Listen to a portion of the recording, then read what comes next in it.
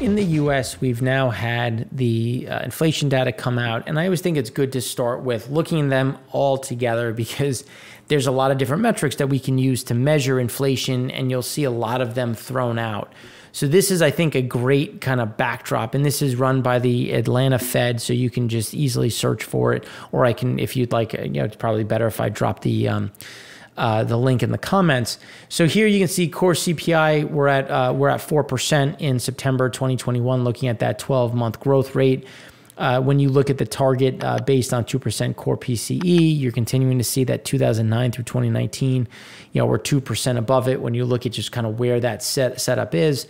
Now, the Cleveland median CPI is increasing. Now, the problem is it's starting to accelerate. And that's where, even though it still looks okay, you're getting some acceleration factors that are really picking up, which is being shown in the 16% trimmed mean CPI, which is now at 3.5% and running faster. Now, the other side, the reason why it's starting to run faster is the sticky side. So the Atlanta Fed sticky CPI is starting to pick back up, which is essentially just saying that there is a much broader based driver for inflation, and what is increasing is becoming more and more permanent, which, hint, hint, is rent.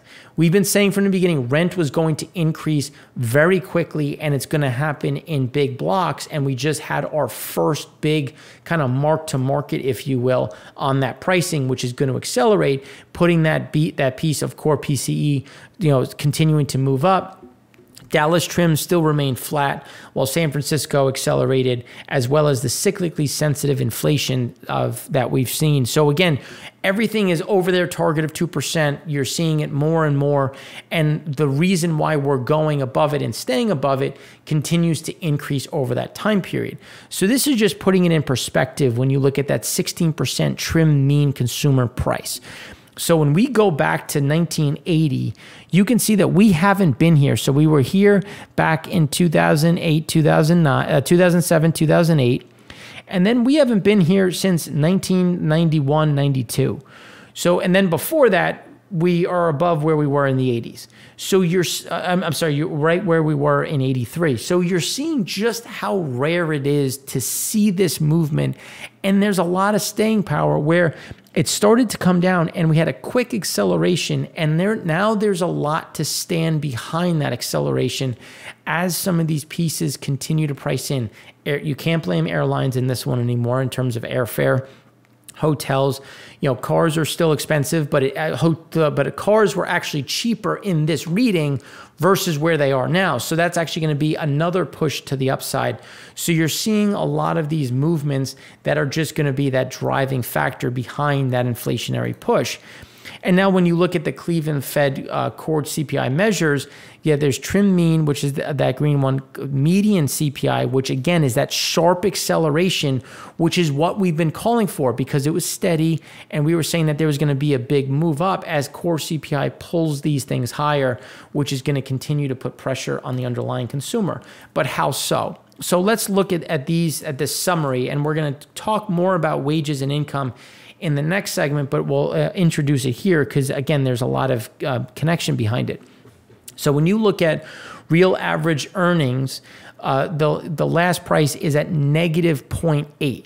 So when you look at, we're still not at pre-pandemic levels, and it's not because wages aren't going up, because they are, especially for the lowest common denominator, that lowest 20%.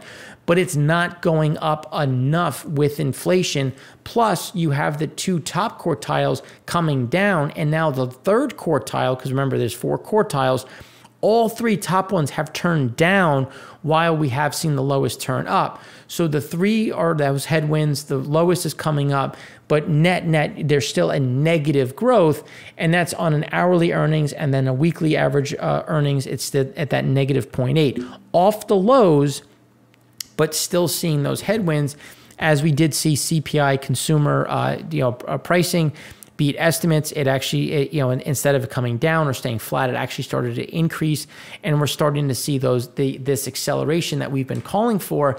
And just because, again, we look down the supply chain, so we're looking from where these goods start all the way through, and it was very clear that you were going to get these movements. The question will be, when does the consumer reject price increases? And and when you look at Michigan confidence, when you look at consumer confidence numbers, they're already starting to balk at some of these prices. So then when you look at that, just breaking it out, going back through 2007, you want to see where are we in relation. So in 2011, we were down here. Back in obviously 2007, 2008, as you had that acceleration in inflation. So there's a lot that it can be accounted, not just based on obviously wages, but the inflation side, which is why we always talk about them hand in hand, because even if you're making an extra $1 a week, but your costs are going up $1.20, you're still losing. And that's where you see some of these pressure points that we continue to speak about. So then when you look at the PPI side, so now let's look at where PPI is in general. So September PPI inflation came in at 8.6% versus an estimate of 8.7%. Month over month came in at 0.5%. In general, then core PPI came in at 6.8% year over year. Month over month was 6.2% versus the estimate of 7.1%. But it's still above the prior month. So you're still seeing the acceleration. It's just you're starting to get a little bit of a slowdown, but there's such a delay at the ports that you're taking in product that was at a lower price than the new product behind it. So you still have this inflationary pressure. Now, on the positive side, we have seen container rates come down. We've seen day rates come down, but that's a mixed bag, because when we'll talk about this in segment 5, PPI has gone up in Asia well above estimates. So even though it's going to be cheaper to get it from point A to point B, the stuff on the boat is going to be more expensive. So it's going to net out in a worse way, and that just means that the PPI is going to remain elevated and continue to drift higher. But as we said last month, and as we've said since, the pace of it was going to slow. So here's that pace continuing to be slow, but we now expect that the pace to accelerate as we go into November and December. So then when you just look at just reiterating what we talked about in segment 1, inflation surprise continued to look much worse than economic surprise, which is the spread between city inflation surprise and economic surprise indexes, has bounced off recent lows but still deeply negative, because inflation continues to surprise to the upside while the economy continues to surprise to the downside. Then when you look at that September CPI inflation, it was a bit hotter, coming in at 5.4% or 0.4% month over month versus the 5.3% estimate. Core CPI unchanged from prior month at 4% or up 0.2% month over month. So again, you're starting to see this stickiness, and this is where you're getting a little bit of a pause, because they're trying to manage what is being passed on to the consumer. And you did have some reopening pricing come down. And as we've been saying, it was offset by some of the non-reopening things, which again is putting us in this sticking point and keeping us elevated as we go through the remainder of the year and well into 2022.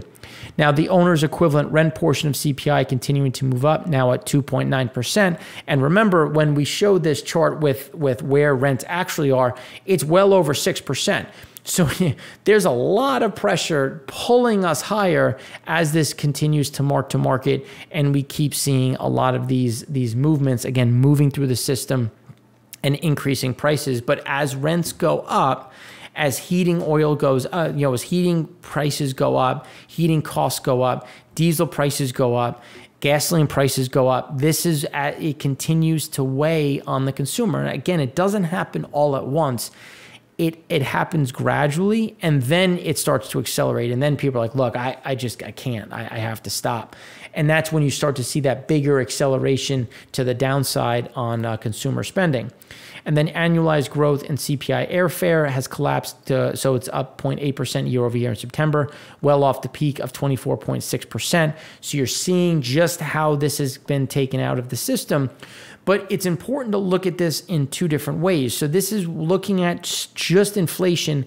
Now we want to factor in where's wages, where's income, and build that out in the next segment in its own piece to really kind of dig into where we see that shaking out, and not only as we go into, through Q4, but well into 2022.